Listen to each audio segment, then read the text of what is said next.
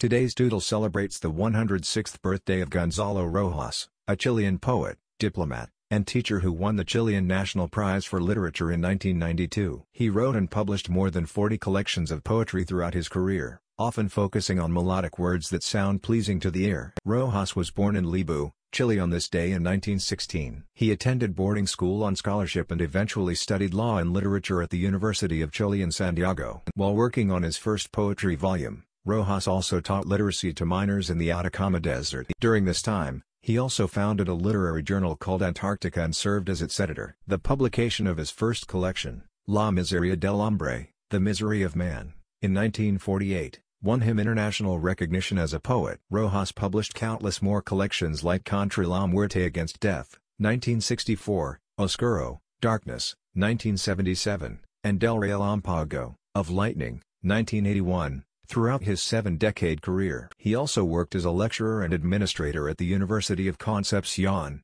organizing seminars and conferences during the height of Latin American literature in the 1960s. In the early 1970s, Rojas served as a diplomatic ambassador until political tensions led to his exile. From there, he traveled to universities in Germany, Spain, the United States and more to teach Spanish literature. A Guggenheim Scholarship allowed Rojas to return to Chile in 1979. He settled in the city of Chillán, where he continued publishing celebrated works of poetry. He went on to win the Chilean National Prize for Literature, Chile's highest national award for writers, the Miguel de Cervantes Prize of Spain, the Octavio Paz Prize of Mexico and the José Hernández Prize of Argentina in his later years. Like, share and subscribe to Doodle Catalog.